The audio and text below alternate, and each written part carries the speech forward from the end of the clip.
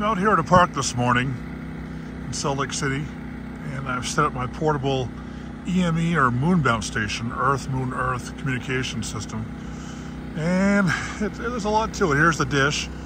There's the feed horn up there. And the coax goes back over here to the radio system. I've got a high-powered inverter right here, propane-powered. Water coolant system, the pump, for the high-powered amplifier, which is sitting below there. The intermediate stages are right here. This is the medium power amplifier. This is the transverter for a 2-meter radio system. And this is a backup SDR plate receiver.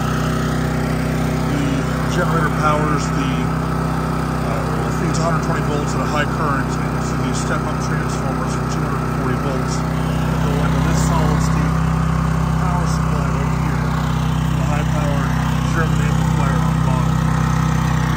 And it pumps out some current, so that German amplifier is putting out 1,200 watts at 1.296 gigahertz at microwave frequencies. And this ICOM 705 is the 2-meter transceiver for the uplink, and I'm using the SDR play here to receive for receive. And there's so at 1,200 watts at 1.296 gigahertz, this dish has a gain of roughly 28 dB. So if you do the numbers don't lie. So at 28 decibels of focusing gain, effective radiated power out of this dish, with 1,200 watts put into it, the focused power is a little over 750,000 watts pointed at the moon. Here's the feed horn right here. I made that QST article in 1972 August. Now, there's a lot of power here. To generate 1,200 watts at 1.296 gigahertz takes a lot of power. So here I've got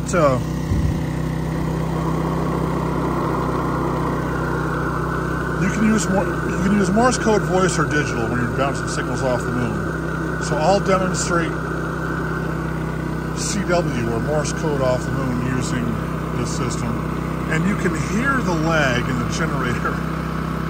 Every time that Morse code key goes, you can hear it drag down the system. So let me just show you here. I've got a pre-programmed message.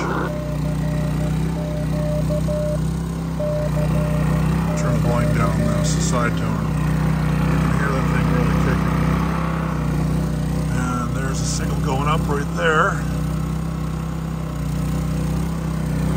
Now this is my first shot at EME, so my aiming system's a little off. I've been using this digital inclinometer right here, and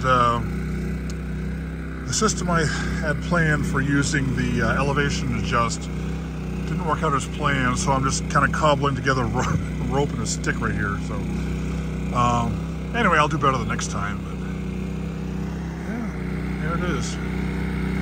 KA1TDQ 73s, John from Salt Lake City, Utah.